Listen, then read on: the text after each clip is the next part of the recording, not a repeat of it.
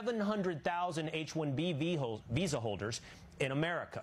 Now, who is coming to this country to take these high-skilled jobs? As I mentioned, STEM fields dominate the occupations, and most of the workers come from India. In fact, 70% of H-1B visa holders come from India. Another 10 to 15% come from China. 80% of H-1B visa approvals are for entry-level or junior-level jobs. That's a little hard to stomach when we hear that we're not talented enough or that we're not skilled enough for these jobs, when you consider that most of these jobs are actually at entry or junior-level jobs. And it's definitely to the benefit of corporations, tech companies, that can hire foreign workers, trust me on this, cheaper than American workers. This is laid out, by the way, by billionaire tech entrepreneur Palmer Luckey.